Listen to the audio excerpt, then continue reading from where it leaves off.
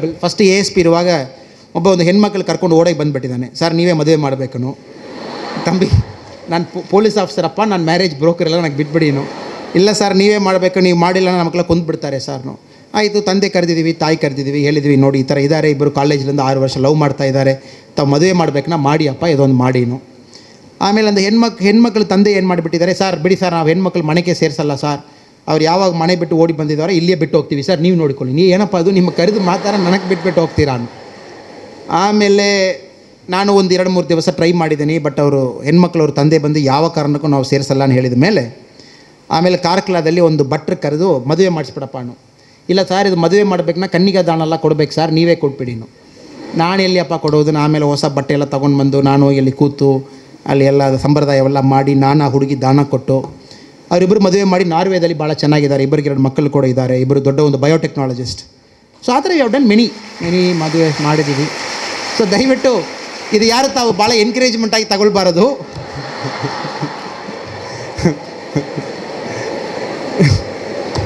ಯಾರು ಇದನ್ನು ಓಕೆ ಈ ಥರ ಎಲ್ಲರೂ ಇರ್ತಾರೆ ಆ ಥರ ಎಲ್ಲ, ಬಟ್ ಇಟ್ ಇಸ್ ಆಲ್ ಮೇಲೆ somebody is there up, so ಆ ಪ್ರಕಾರ ಆಗ್ತದೆ. ಸೊ ದಟ್ ಫೆಲೋ ಡಿಸೈಡ್ಸ್, ಅವ್ರು ಏನು ಡಿಸೈಡ್ ಮಾಡ್ತಾರೋ ಆ ಪ್ರಕಾರ ಕೆಲವು ವಿಷಯ ಆಗ್ತದೆ. ಸೊ ಈ ಥರ ಮಾಡಿದ್ದೀವಿ ಮ್ಯಾಮ್, ಎಲ್ಲ ಆಲ್ ಮೆಮೊರಬಲ್. ಸೊ ಇವತ್ತು ಅವರೆಲ್ಲ ಬೇರೆ ಕಡೆ ನೋಡುವಾಗ ನಮಗೊಂದು ಭಾಳ ಒಂದು ಹೆಮ್ಮೆಯಾಗಿರ್ತದೆ. ಅವರು ಮದುವೆಯಾಗಿ 2 ಮಕ್ಕಳು ತೊಗೊಂಡು ಬರ್ತಾರೆ, ಅವ್ರಿಗೆ ಎಲ್ಲ ಮ್ಯಾರೇಜ್ ಆ್ಯನಿವರ್ಸರಿ ನನ್ನ ವರ್ಲ್ಡ್ನಲ್ಲಿ ಎಲ್ಲಿದ್ದೀನೋ ನಮ್ಮ ಮನೆಗೆ ಬಂದು ಒಂದು ಆಶೀರ್ವಾದ ತೊಗೊಳ್ಳಿಕ್ಕೆ ಬರ್ತಾರೆ. ಸೊ ಮೊನ್ನೆ ಬಂದಿದ್ದಾರೆ, ಈ ಟೈಮ್ ಬರುವಾಗ 2 ಮಗು ತೊಗೊಂಡು ಬಂದಿದ್ದಾರೆ. ನಮಗೊಂದು ಸಂತೋಷ ನೋಡಿ. ಒಂದು ಮದುವೆ ಒಂದು 8 ವರ್ಷ ಆದಮೇಲೆ ಕೂಡ ಚೆನ್ನಾಗಿದ್ದಾರೆ, ಏನು ಪ್ರಾಬ್ಲಮ್ ಇಲ್ಲ, ಫಾರಿನ್ನಲ್ಲಿ ಇದ್ದಾರೆ, ಒಳ್ಳೆಯ ಸಂಪಾದನೆ ಮಾಡ್ತಾರೆ. ಸೊ ಹೆಣ್ಮಕ್ಳು ತಂದೆ ತಾಯಿ ಬಂದು ಹೆಣ್ಮಕ್ಳ ಜೊತೆಗೆ ಸೇರಿಕೊಂಡಿದ್ದಾರೆ ಇತ್ತೀಚೆಗೆ. So it's all fine ma'am, ಎಲ್ಲ memorable, but again with a warning that they should not take ಎನ್ಕರೇಜ್ಮೆಂಟ್ಸ್. ನಾನೊಂದು 700-800 ಮದುವೆ ಸೇವ್ ಮಾಡಿದೆ ಬೆಂಗಳೂರು, ಬೇರೆ ಬೇರೆ ಊರಿನಲ್ಲಿ. ನನ್ನ ಫೇವ್ರೆಟ್ ಅದು. ಸೊ ಲೇಡೀಸ್ ಅವ್ರು ಬಂದು ಕಂಪ್ಲೇಂಟ್ ಕೊಡುವುದು, ಗಂಡ ಬಂದು ಹೆಂಡತಿ ಮೇಲೆ ಕಂಪ್ಲೇಂಟ್ ಕೊಡುವುದು, ಸರ್ ಡಿವೋರ್ಸ್ ಕೊಟ್ಬಿಡಿ ಸರ್. ನಾನು ಹೇಳಿದೆ, ನಾನು ಫಸ್ಟ್ ಆಫ್ ಆಲ್ ಡಿವೋರ್ಸ್ ಕೊಡ್ಲಿಕ್ಕೆ ನನಗೇನು ರೈಟ್ಸ್ ಇಲ್ಲ Raja, I am A police officer. Divorce ಕೊಡೋಣ ಪರವಾಗಿಲ್ಲ ಸರ್, FIR ಹಾಕಿ ಆಯಿತು. ಮದುವೆಗೆ ಎಷ್ಟು ವರ್ಷ ಆಯಿತು? ಎಷ್ಟು ವರ್ಷ ಆಯಿತಾ ಸರ್? ಎಷ್ಟು ತಿಂಗಳಾಯ್ತು ಹೇಳಿ. ಸರಿ ಆಯ್ತಾ, ಎಷ್ಟು ತಿಂಗಳಾಯಿತು? ಮದುವೆ ಮಾಡಿ 3 ತಿಂಗಳಾಯ್ತು ಸರ್. ಆಯಿತು, ಯಾಕೆ ಡಿವೋರ್ಸ್ ಬೇಕು? ಅವ್ನು ಸರಿ ಇಲ್ಲ ಸರ್, ಅವನು ಸರಿ ಇಲ್ಲ ಸರ್, ಬಾತ್ರೂಮ್ನಲ್ಲಿ ಬ್ರಷ್ ಇಲ್ಲಿಡ್ತಾನೆ ಸರ್, ಅವ್ನು ಇಲ್ಲಿಡ್ತಾನೆ, ಪೇಸ್ಟ್ ಇಲ್ಲಿಡ್ತಾನೆ. ಆಯಿತು, ಇಬ್ಬರು ಫಸ್ಟ್ ಕೂರಿ ನಿಮ್ಮ ಕೌನ್ಸಿಲಿಂಗ್ ಫಸ್ಟ್ ಮಾಡಬೇಕು.